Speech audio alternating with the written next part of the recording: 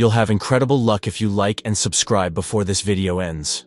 Let's talk about 5 extinct animals scientists are trying to bring back.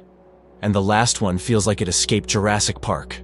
At number 5, the Dodo Bird, the round flightless bird that trusted humans a bit too much. It disappeared fast, but now scientists want to bring it back using pigeon DNA.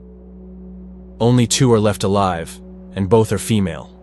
So scientists are using stem cells and cloning tech to save the northern white rhino before it's gone forever.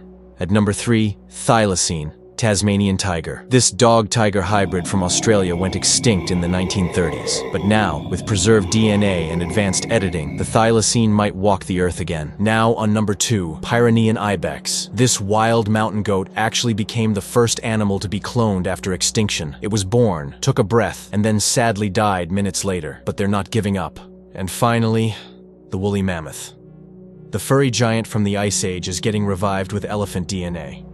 And scientists want to create entire herds to fight climate change in Siberia. Which animal would you want to see in real life? Comment below and don't forget to subscribe before these beasts come back to life.